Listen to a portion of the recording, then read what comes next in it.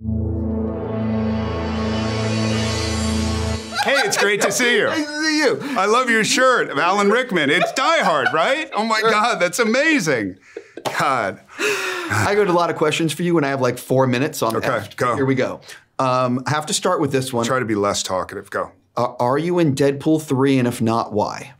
No, I don't know. Okay. Ryan doesn't like me? I don't know. I don't think that's the reason. I don't know. 2, what is it like to get on... Maybe. Let me start being serious. This movie's incredible, Thanks. and the first movie's incredible. What is it like when Denis calls you on the phone and says, listen, I want you to be part of Dune, but we're actually going to get on a spaceship and fly to Arrakis to film this because I can't be convinced you didn't fly to the other side of the galaxy. That's how it felt. I mean, that's how it felt. When you're surrounded by the hotel that we were staying in, we were surrounded by 100 kilometers of nothing but sand. There was no village. There was no place you could drive to. 2.5 hours you could get to Abu Dhabi. So when you're out in the middle, which I love that he created that kind of practicality, because I do think it lends to the movie. I think it lends to the kind of gruffness of what I was doing in it, at least. I love it personally, you know. But yeah, it felt like you were on Arrakis. Yes, it did, Steve. My biggest complaint of the movie, and I told this to Denis, is that it's not 4 hours.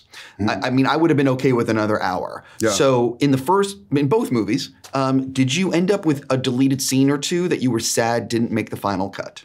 Do you know the answer and you're just setting me up? No, I don't know. Denis told me there's deleted scenes that I'll never see. So there's definitely a deleted Balisette scene that he gave me the song the night before. Yeah. And I did that. Yeah. So I sang that in front of 30 guys or Momoa and all that whole group.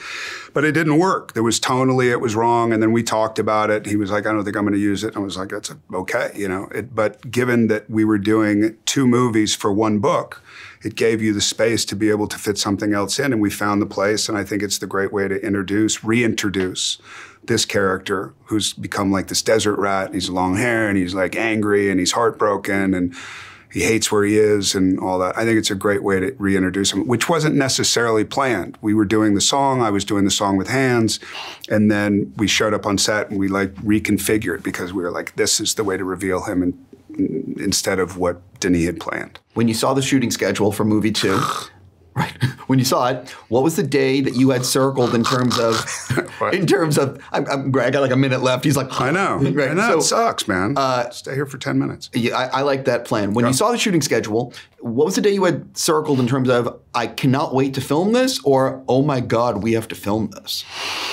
The sword fight, because we wanted to do it in 1. Denis wanted to do it in 1, and I'm 55. And doing that when you're 25, your recovery is quick. But doing that when you're 55, I thought I was 25 in my head, and then I started rehearsing it, and I realized that it was going to be a longer process. But in my panic, I pulled it off. I think we were more than ready when we finally did it. We did it in 1 shot, even though there were 3 different angles. And I'm proud of that scene. Terrified. And you should be. You know that Not terrifying. I was terrified. Sure. But it became terrifying. So while I have you, I'm a fan of a certain Prime Video show that you do called Outer Range. Yeah. And so when will I be seeing season 2? May. What can you tease about season 2 and how it compares to the first season? This is what I'll say, is that I was in a marketing meeting 2 days ago. We saw a couple of teasers for the entire season, and because I directed one of the episodes, and I was very happy to do that, and that was a very exciting process for me. Which episode? 6. Okay. We have 7 episodes, and it looks like I wanted it to look the first season. It looks incredible. And I'm very, very happy with it. Not that I was totally disappointed with the first season. I just felt like we were finding ourselves, and I feel like we found ourselves now. One of the things that season 1 does is it introduces some sci-fi stuff, in the mystery. Yeah. How does with season 2, is there more of the sci-fi mystery, or is it like what can you know?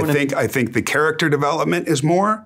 And I think you get answers for the sci-fi mystery that was created. Not necessarily all the answers, sure, but you get destinations. I'll put it that way. You get destinations. On that note, I got to go. I look forward to talking to you about it. Thanks, man. And seriously, congrats on this movie. Thank you, brother.